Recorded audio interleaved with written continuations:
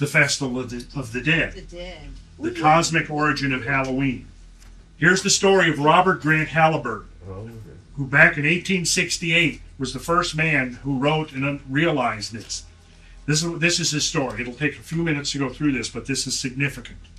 Having had rather unexpectedly to visit England in 1859, I thought it advisable to prepare a brief paper for the Society of Antiquaries in London, and accordingly selected customs connected with All Souls' Day as a subject. On outlining it in England, it was apparent that the coincidences in the observance of this festival by different nations were much more striking than I had supposed. But a new and most startling fact was discovered when I came to read over the paper I had prepared. Rivero had remarked that it was singular that the festival of the dead amongst the ancient Peruvians was celebrated as the same day by the Spaniards, that is, All Souls' Day, November 2nd.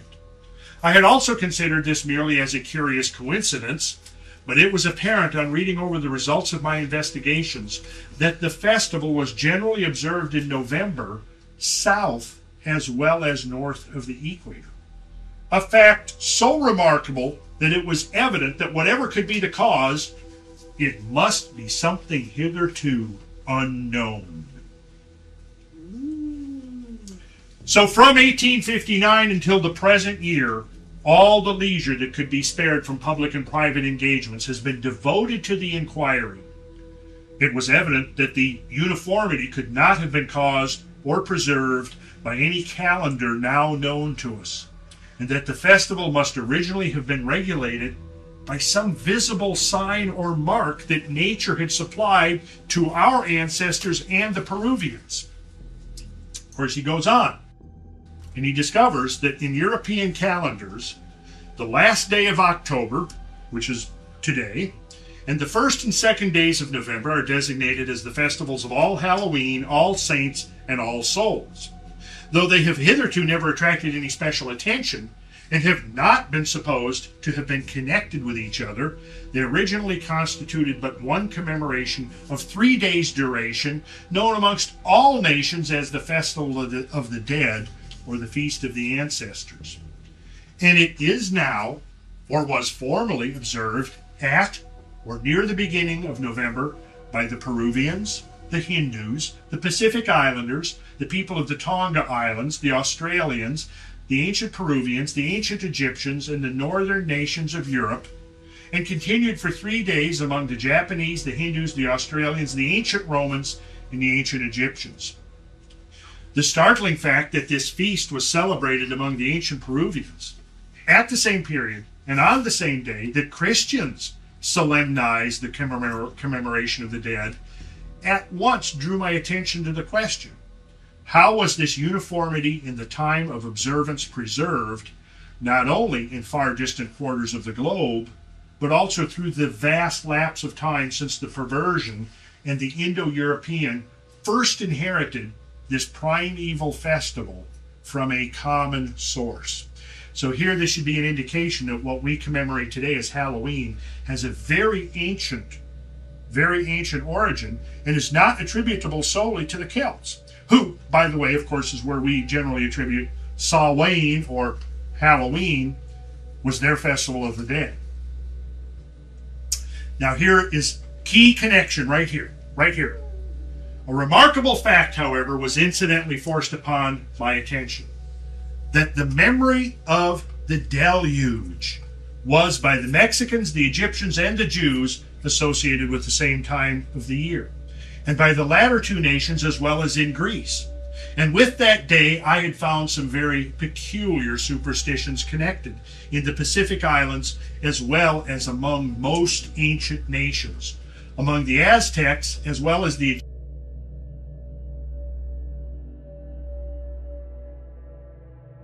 when that constellation culminated at midnight. Now, when does the Pleiades culminate at midnight now? Tonight! No! This very night! Dang. This very night. Now, what was the connection? Let's go here. In the 600th year of Noah's life, in the second month, in the 17th day of the month, were all the fountains of the great deep broken up, and the windows of heaven were opened. And the rain was upon the earth 40 days and 40 nights. Second month, 17th day of the month, the same day were all the fountains of the great deep broken up. Here's the Hebrew calendar.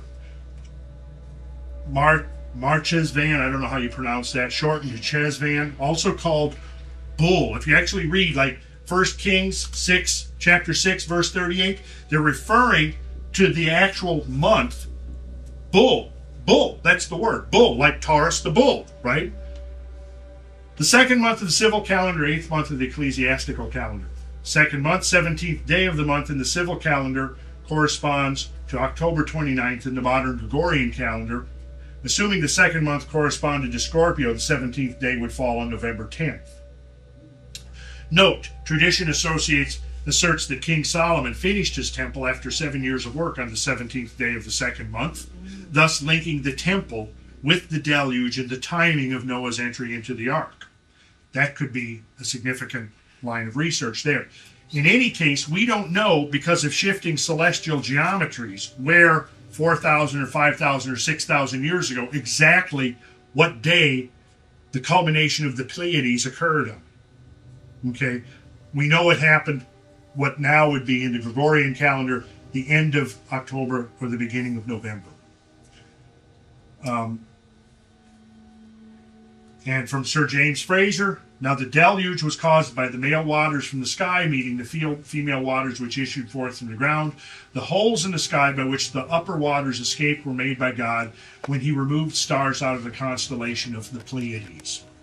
Now, from somebody observing from the earth, it looks like a Taurid meteor shower is falling out of Pleiades, right? Let me show you a graph. We might have to skip over this, because this, I believe, is the origin of the devil in the...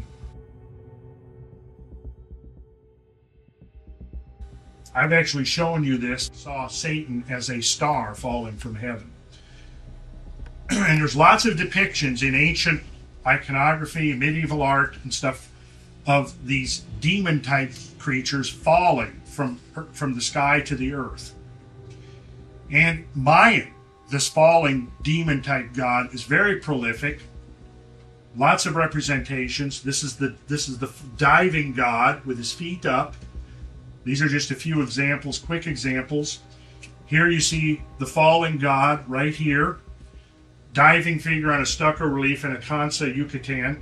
Note rattlesnake glyph on the lower right. See the rattle tail right there? Mm-hmm. Okay. Here's another, very, very worn, but it's still the same idea. The god falling to earth. Some of you have seen this, I'm sure. Zantamach falling to earth with star glyphs. Down here is the Mayan iconograph for the rattlesnake. Okay, now here's where this is the critical stuff right here. Written back by astronomer Stansbury Hagar in 1931, the November meteors in Mayan Mexican tradition. Before the arrival of the first Spaniards in Mexico over 400 years ago, and probably much earlier, the Mexicans told of certain stars called Zantamach, or falling hares. Of course, there's one of the universal associations with comets, hair and long hair, which fell from heaven to earth with the Lord of the Dead. Their fall was commemorated annually in the Kiholi festival, said to be held towards the end of October. This festival and the falling of the stars was associated with the end of the world. And this is a depiction from the Codex Borgia of Zantamach falling to earth. And the Lord of the Dead governed the Festival of the Dead preceding the Kiholi, during which the spirits of the dead were supposed to return to earth from the land of souls in the sky. No doubt they were believed to have been accompanied by their deity, whose fall is mentioned in the ritual. On sheet 8 of the Mexican Vaticanus and the Borgian and other codices, these stars of the falling hares are depicted falling from the sky to earth, accompanied by many other stars, further identified by the conventional star symbols beside them. the Vaticanus Codex antedates the entrance of the first Spaniards into Mexico and depicts traditions much older than that date. From these facts, it seems reasonably certain that the Zontamach were November meteors. Now, as it turns out that in Mayan iconography, well, whose falling hair referred to the fiery trails left behind them. But the Mexicans seem to have distinguished between the different meteor groups, for they refer to the fall of Zontamach on the day one eagle, which pertains to Taurus and would seem therefore to refer to the Taurid meteors. Now, if you've been paying attention and not sleeping during our discussion tonight, you should have an appreciation of this possible significance of the Taurid meteor system. Now here we go back and discover that the ancient Mexicans are consciously making this association between their Day of the Dead and the Taurid meteors. The end of the world would naturally be associated with the memory of one of the great meteoric showers during November when all the stars seem to fall from the sky. Start to bring it to a close. I will. Now, on this zodiac where you see the rattlesnake, we'll have to go fast here, represents the signs in regular sequence. The position of Taurus is occupied by two panels, the lower of which represents the rattle of the snake. It is Zabek, the rattle asteroism, our Pleiades.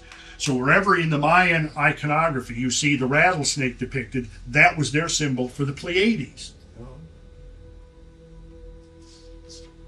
And this is an analysis of the Hebrew word. The great deluge is Mabul, comes from the word bull. Bull. See? The association is even embedded in the language. If you go back to the original Hebrew description of the great flood of Noah, you discover that the deluge is referred to by the term Mabul, which comes from this. Produced of the earth, produced in a sense of rain. The deluge or the deluge, Mabul, the bull, the earth.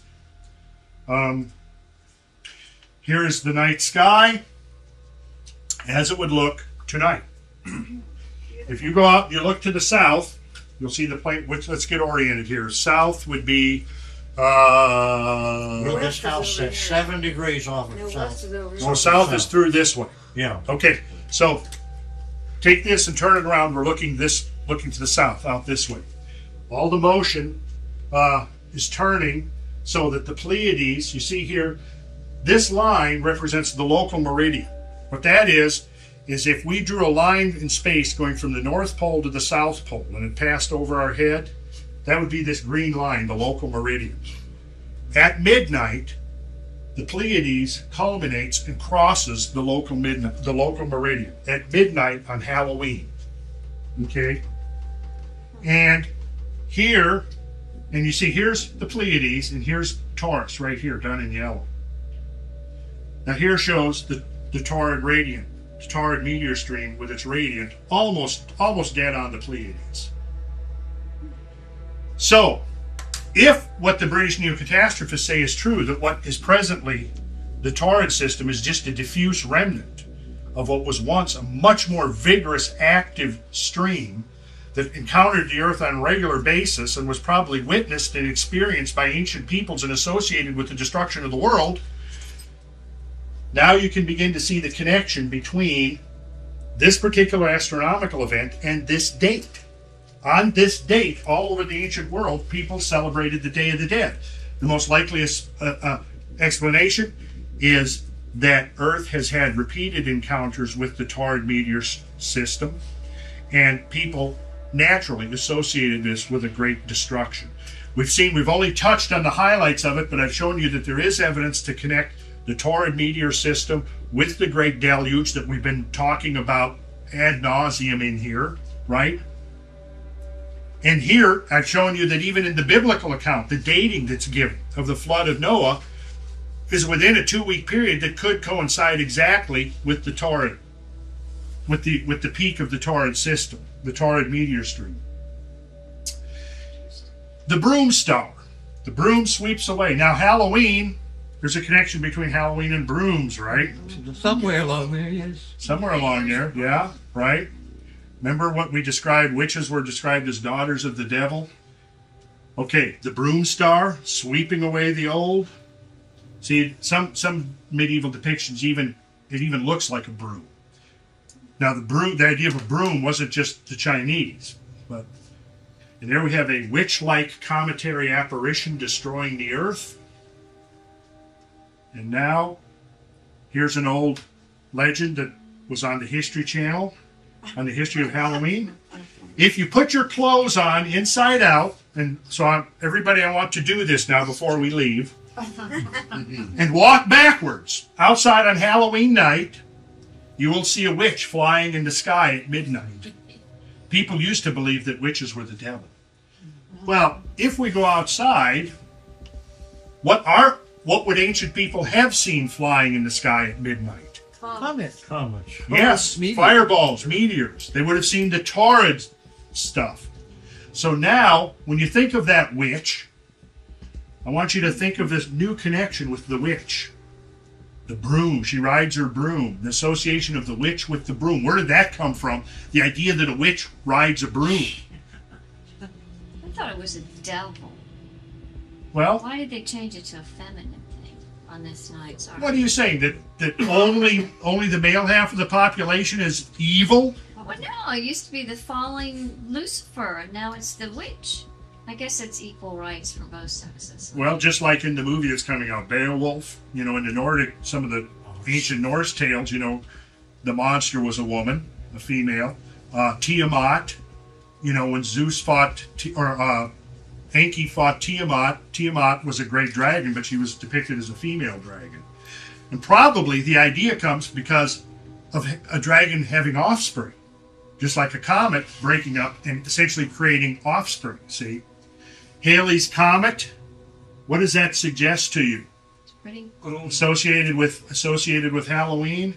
Perhaps a ghost? Yeah. So, what we're getting at here is you see that Halloween was celebrated, what we call Halloween. There was a Day of the Dead, or Festival of the Dead, celebrated all over the ancient world. It appears, certainly in the case of the Mayans, to be very explicitly associated with the torrid meteor shower, the culmination of the Pleiades at midnight. I skipped over a lot of the stuff taken right out of the Bible. It shows the whole legend of the Lucifer falling to earth is almost exactly the same as the Mayan legend of Zantamok falling to the earth. And the Pleiadian connection is also very overt too, if you know where to look for it. And so, what this brings us to is another confirmation that, as has been said, the ancient knowledge is everywhere about us in everyday use. We just, as a rule, don't look beyond the surface of the things that people do habitually all the time without thinking about, why do people do this? Why do kids every year dress up, supposedly, mostly as ghosts and witches and werewolves and goblins and all of this? In the original version of it, remember, the idea is that the souls of the dead come back to cavort on earth on the eve of the deluge. That's what this is. Halloween was the eve of the great flood, the eve of the event that destroyed the last world. In the original context, one could theorize, and I think very plausibly, that in the original concept, it was the souls of all of those who inhabited the antediluvian world that come out to dance and cavort around on the annual eve of that event to remind the survivors. To remind this and to serve as a perpetual reminder for many generations. Assuming, of course, that the original meaning wasn't lost or couldn't be recovered. So there was a lot, as you can see, we skipped through a lot of material. Yes. But that's basically all of the supporting evidence that I think creates a very convincing picture that this thing that we're doing now, hopefully from now on, when you go out and you think this, you go, okay, there's more to this than meets the eye. What I hope you got is some new insight into the Day of the Dead. That's wonderful. Thank you.